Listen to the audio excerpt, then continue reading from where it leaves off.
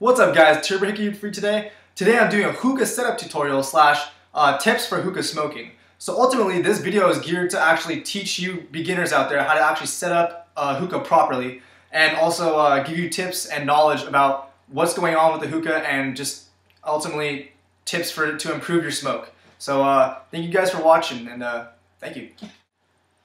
Hey guys, so right now I'm going to go through the actual functionality of the hookah itself.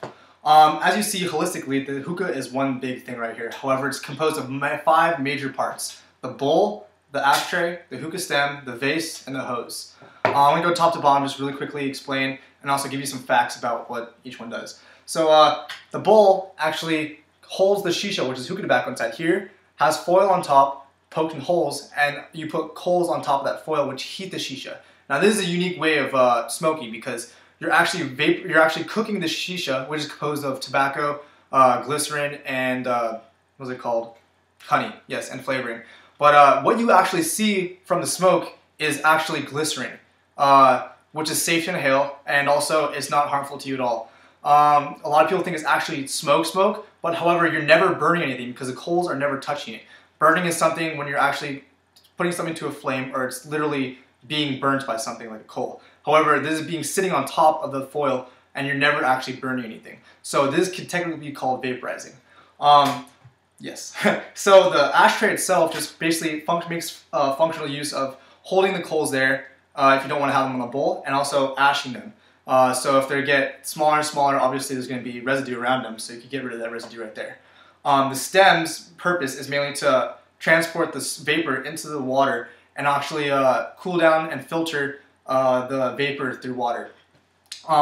This specific design is actually made by Khalil Mamoon. This is a Khalil Mamoon hookah.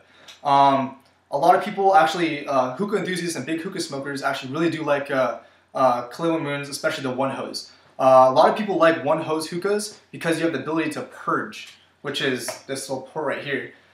This gives a user ability to blow and also release the stale smoke as well as cool down the hookah without taking anything off. The vase's purpose is just to hold the water, hold the water and hold the water. And the hose allows the user to move around freely while smoking. One thing about the hose, when you do have a hookah, make sure you know if your hose is not washable or not, non-washable or not. So many hoses that do look like this are non-washable. That means they have metal coils inside of them, and when you do wash it, the metal coils rust and is not safe to inhale. So yeah, make sure to do that. Another test I've heard you could do is put a magnet close to it. If it attracts, then there's coils, which means you can't wash it. But if it's fine, then it's all plastic inside and it should do fine. Yeah, another thing, big thing, a lot of people think that the size of a hookah determines the cloud output of a hookah, which is definitely not true. The cloud output of a hookah is actually determined through the gauge of the hose and the stem itself. That means the size of the inside of the hose and the size of the stem, the width, the diameter of it. The larger the diameter of both, you're definitely going to get more airflow, which means more cloud output. So yeah, let's get to the setup part. Alright guys, the first step to actually setting up the hookah is actually filling up the vase with water. The purpose of the water is to actually cool down the vapor as well as filter it. Water is known to filter 2 or 3 carcinogens. If there was any burnt anything, it's definitely going to filter it through here. But yeah, it gives a pleasurable effect of cooling down the smoke, which is what basically hookah is. Or vapor, sorry.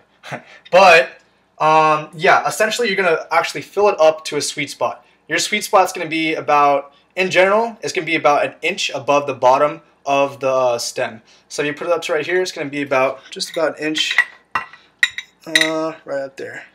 So I have that actually marked off because I know my hookah very well, so I know it's about to where the leaf is. So I'm going to fill it up with tap water up to the leaf.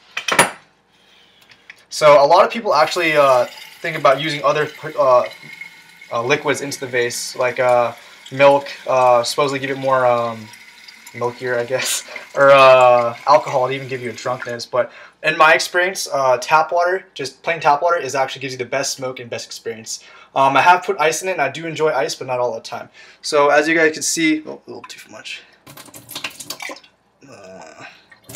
Yeah, you gotta get that sweet spot, so you know where it is. And so if you put it in, it shouldn't be too high or too low of the bottom of the actual, where the stem is. So yeah, so once you have that, now you have to actually set up your bowl and fill your bowl with sheesha. Alright guys, right now I'm going to cover the actual hardest part of setting up your hookah, is actually packing the bowl. This takes a little practice and knowledge about what you're actually doing. However, before I start actually putting sheesha into the bowl, I'm going to go through the actual different types of bowls there are in the hookah world. So there's three main types. Egyptian / Chinese mall bowl, which basically allows the sheesha to sit on top and has holes at the bottom. The vortex bowl, which actually has the sheesha sit in here, holds the juices, but also has holes in the inside of the spire to create a vortex airflow. And also, I don't have it with me, but a funnel bowl, which is essentially the same thing as this. However, there's no holes on the side, and there's a hole at the top.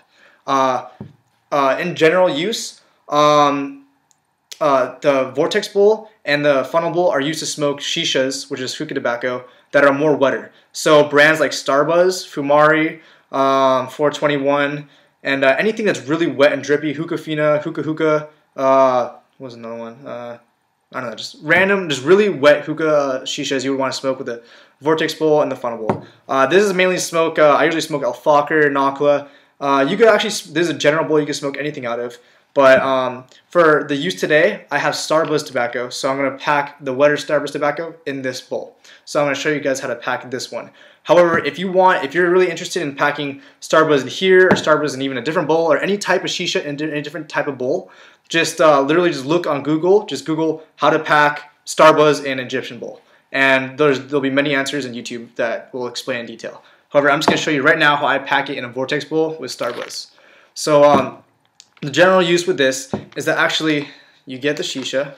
I use usually my hands, not tongs, just more easier. And you have your bowl empty around here. And what you want to do is kind of break it up with your hands and just sprinkle it all the way around.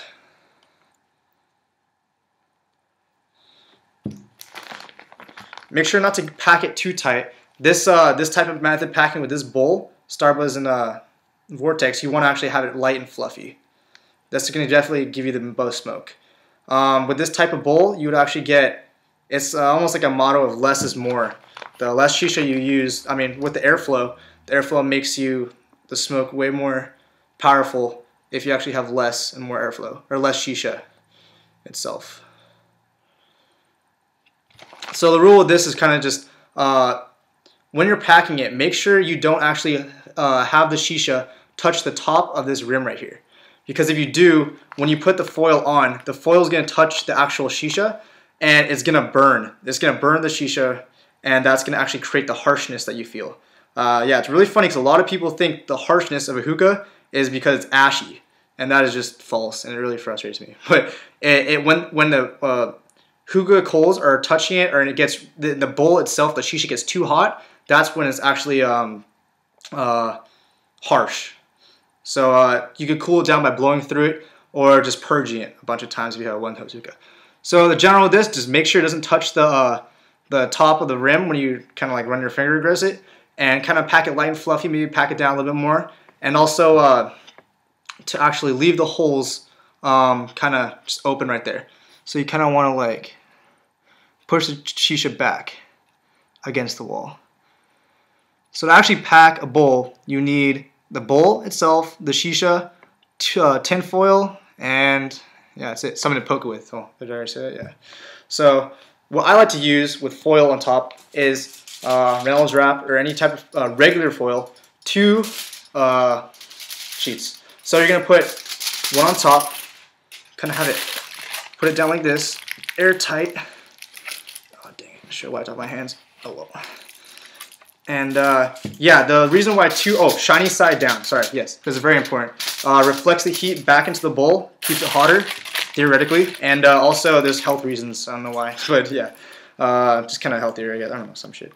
But, yeah, so I like to put this, tap it just to know where the spire is. So with this type of bowl, you're going to put around 20 to 30 holes all the way around.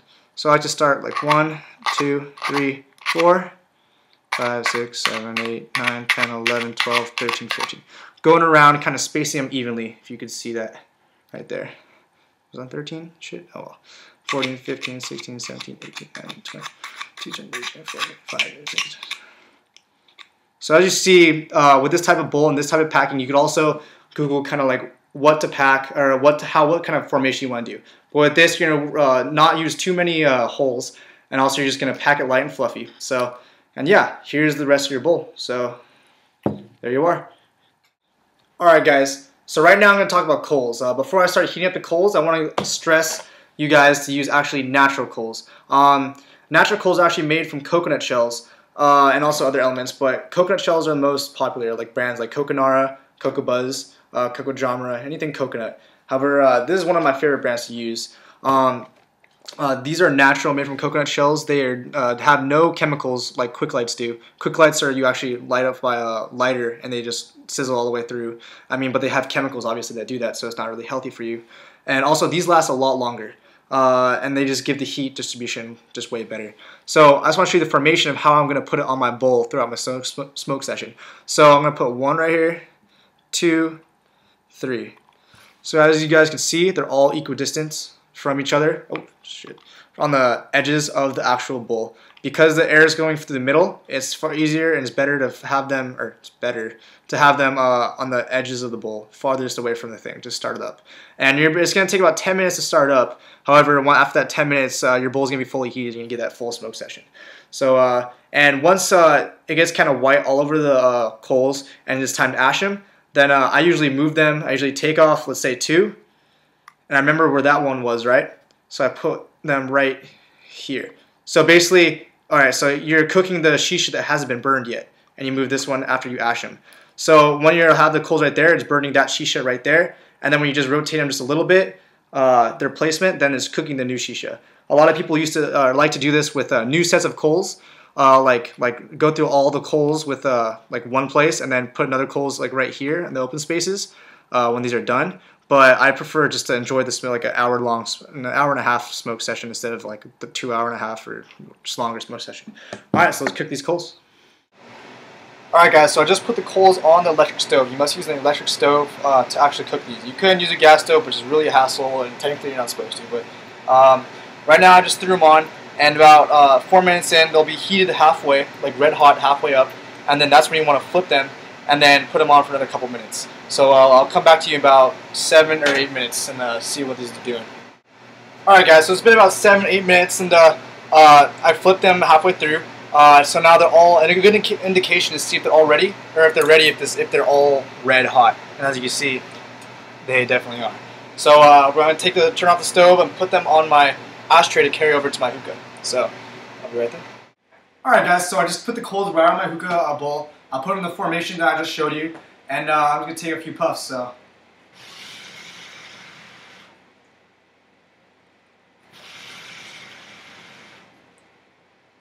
Obviously the bowl just started. It's just heating up right now. Once it gets to its full potential, about 10 minutes, there'll be pretty thick clouds. So I'll come back to you guys in 10 minutes. Hey guys, back to you. It's been about 10 minutes sitting on the bowl, and I've just been puffing on it, and right now it's at its full potential, I'd say. So show you guys a few puffs.